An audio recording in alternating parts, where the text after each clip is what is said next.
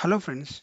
In most of the interviews, some like I face very difficult question like why a primary key is mandatory in for transaction replication. So whenever I face the first question, I say that like it's a prerequisite. So if I configure like any feature that we require some rules and regulations, that's how I replied. But to some extent it's that good, but if your experience grows, so you have to explain that in like a meaningful way why it is required and everything. Today I will explain why it is mandatory for data integrity perspective. I will show you how we can do that. So Lenovo SQL and SQL 2019 is my distributor come publisher. SQL 2019 Hyderabad is a subscriber.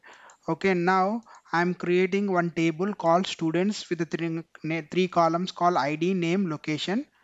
In the select columns, execute. Now I'm inserting 10 records. Okay, in the student table. Done. Now if I go in test here, sorry, if I go, okay, here you can you here you can see 5 records in the publisher. Okay, now I will add those. I already created a subscription here. Now I will add one more.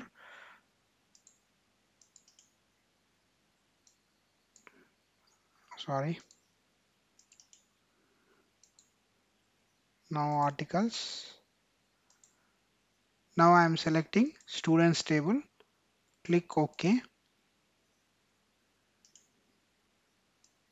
Now, now view snapshot agent. Now click start. So I'm not taking an I'm not enable like anonymous immediate sync. So since this small demo, so when previously I was an article, now second article, just close. Now go to the table here. This student table is there or not? Okay, and now I'm coming here. I'm refreshing.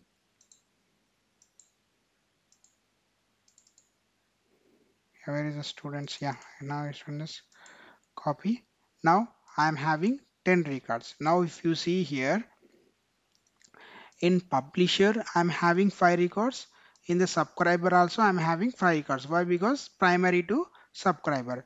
Now what I'm going to do here, i'm inserting I'm inserting one another 5 records in subscriber. I'm not doing in the uh, in the publisher. I'm doing only in the subscriber. If you see here, okay, now click execute.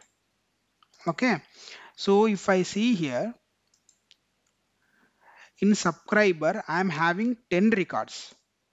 In in publisher I'm having 5 records. Okay, so here we don't have any data integrity.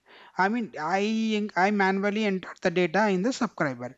For example, now what I want to do here is I want to insert, so I want to update the first name to Harsha, where location is equal to India.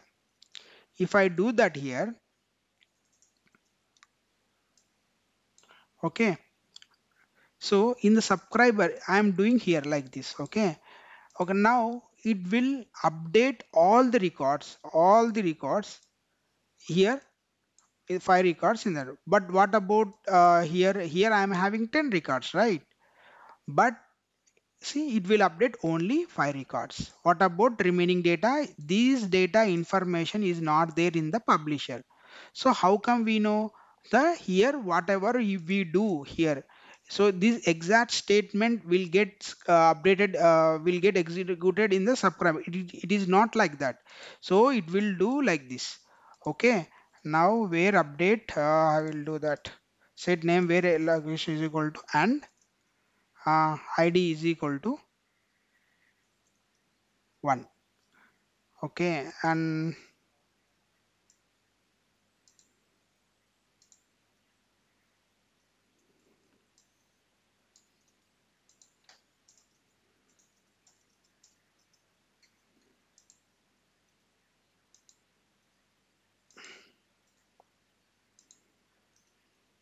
so whatever you do in the publisher, it will go like this for subscribers.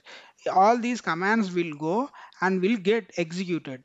Okay, and like this, that's the reason primary key is very much important for transaction replication, for maintaining data integrity.